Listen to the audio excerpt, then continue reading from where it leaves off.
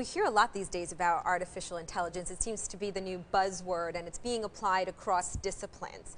What impact has it had in financial services specifically? And can you explain what Holly is? I know it's one of your products. Sure. So our system of machine learning and artificial intelligence is a system that we call Holly. It came from one of our customers early on in our beta tests, talking about or acknowledging that if this is going to work, this is going to be like a holy grail. And so we thought, holy grail, let's name her Holly.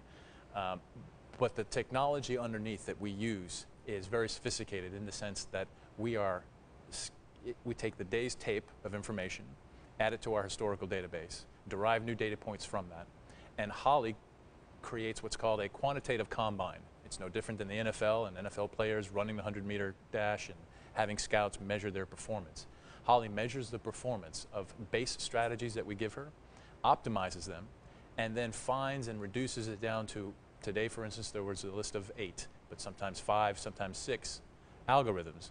And she creates this algorithmic regime of ideas then that we publish to our customers.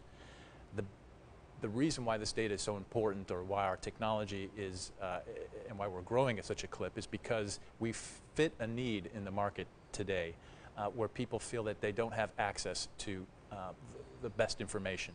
And you see that in the trends and the rise of such services as robo-advisement. And there's robo-advisement, and then there's trade ideas.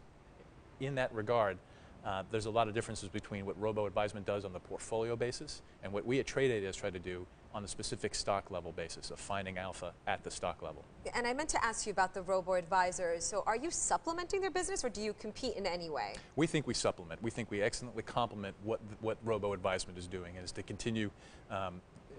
Robo-advisement is all about, at the portfolio level, creating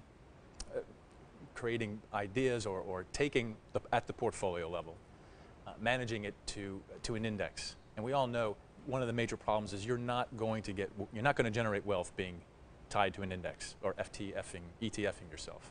So what we do is we look at ways to capture additional alpha. And for robo-advisement firms and for registered investment advisors who are looking for that additional alpha beyond what robo-advisement can do, for that fraction of the portfolio, we apply our technology and capture alpha so that you can do better than the index.